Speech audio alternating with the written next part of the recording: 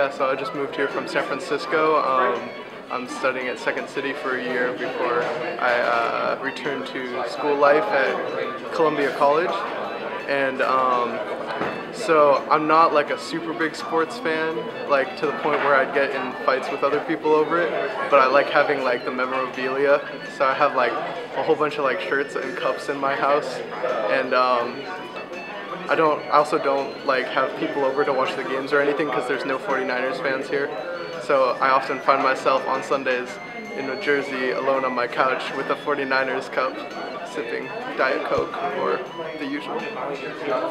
That's pretty much it. That's my story.